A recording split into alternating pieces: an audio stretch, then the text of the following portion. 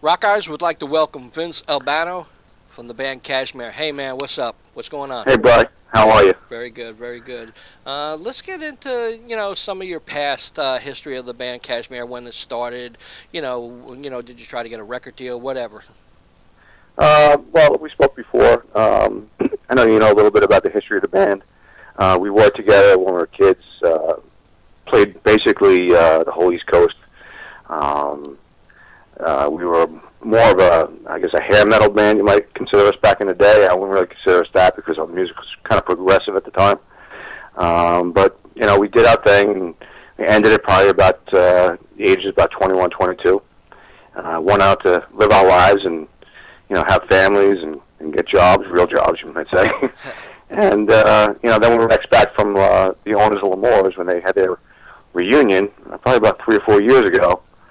Us, Anvil, the ex-White Lion at the time, but they didn't show up, and a couple other bands. We did it, we had fun, and we said, hey, let's give this another shot.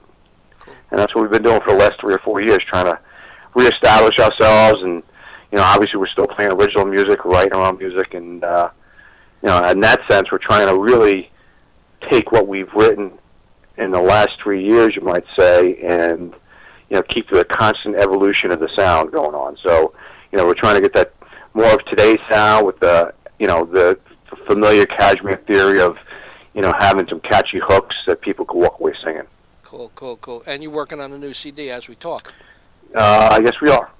We are working on, not the CD, I don't want to say the CD, but we're working on writing all the new tunes for the upcoming CD. Cool. So. How many you got done, or any other info you could give us about that? We have 7 new songs that we're going to present at the September 4th at the Starland Ballroom. We're going to do an entire set of all brand new songs. Maybe 1 or 2 of the older songs and maybe 1 cover that we always do as a tradition at the end of the set. But most of what we'll be doing is everything that we've written in the last probably 4 to 5, 6 months. Cool. I did see you guys live a couple times and stuff like that. How do you keep your energy up on stage? I work out a lot. Listen, I think that the energy on stage is obviously the music has a lot to do with it.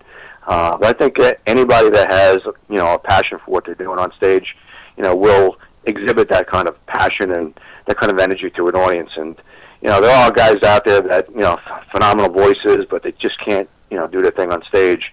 That's one of the things I really never had a problem with. When I'm up there, I kind of feel the energy of the audience. Right. The more they're into it, the more I'm into it. Cool. Now you got a show coming up February 4th at Starland Ballroom with Leslie West, Julie Roth. Can you tell me anything about that? How long your set will be? And any special things going to go on? Well, the unfortunate thing about doing any gig in a bigger venue is that we never really know how long our set's going to be. It's something that they spring on us at the last moment. In a real, happy world, we'll get at least 40 or 45 minutes, hopefully.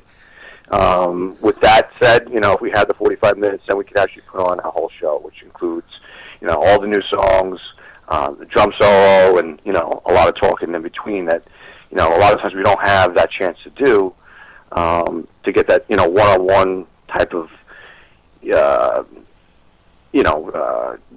conversation, you might say, for lack of words, with the audience. I like to do a lot of interacting with the audience. When the sets are cut short, it kind of limits what you can do and what you can't do. Cool. Now, how can people get tickets? You can contact any member of Cashmere through Facebook. You can contact me through Facebook, Dean Santa, Huey Walmart, or Keith Kalo Lopez. Everybody's under the Facebook under those titles. Cool. So what's the plans for after the Starland show?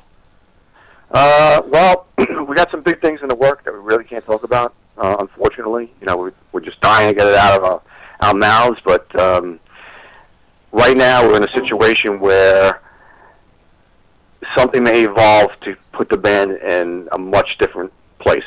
And if that happens, I think it's going to be real big. But unfortunately, because it hasn't been, let's say, picked up by the people that we're, shopping around to, let's say that.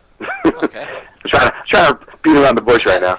But if we could beat around the bush and we could say that we're shopping something around, let's put it that way. And if it does get picked up, it's going to be real big for the band. Cool, cool, cool. How much do the fans mean to Cashmier? The fans are everything. You know, if the fans weren't there, there'd be no reason to do this. I mean, quite honestly, we have the best fans in the world. They followed us since we're kids.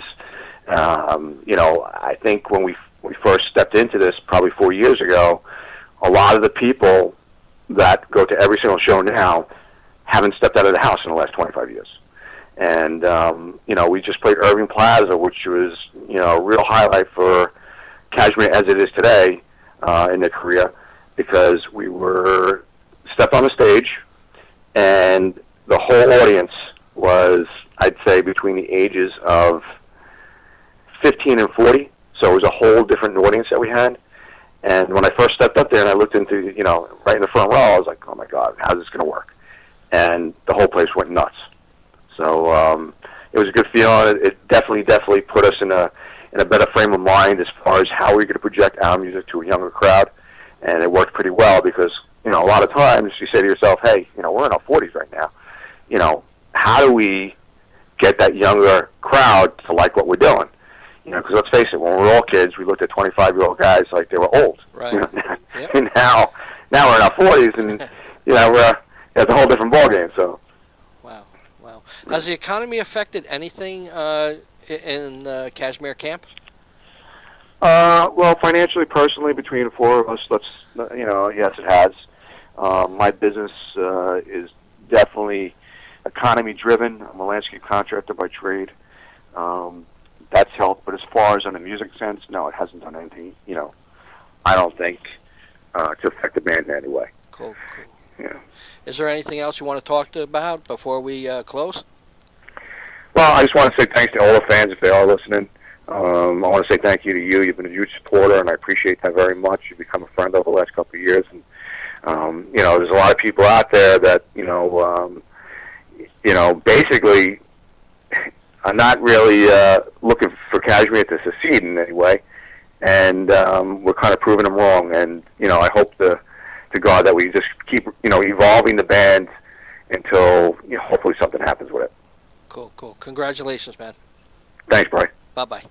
Have a good day. Bye.